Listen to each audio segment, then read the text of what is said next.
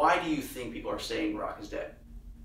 I think that the whole that started when people started realizing that rock is fallen from the forefront, and it's like for a time, like rock and roll is everything that anybody ever listened to. You know, the Beatles and like the defining bands. You know, the Beatles were the '60s, Elvis was the '50s, and I think people started just getting caught up in what is pop, and then I think rock got more or less buried and kind of watered down and misinterpreted. I think by the '80s, rock was kind of like I don't think it really stood for what it was anymore. I think they probably could have done it without the drugs, and I think incorporating so many drugs into a culture was ultimately will destroy it no matter what. Yeah.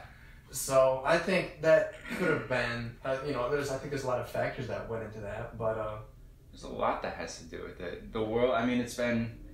Where would you roughly place the origins of rock and roll? Like I would 40s, 30s. Yeah, I would. You know, yeah, goes back that far. That's a long time. There's a lot.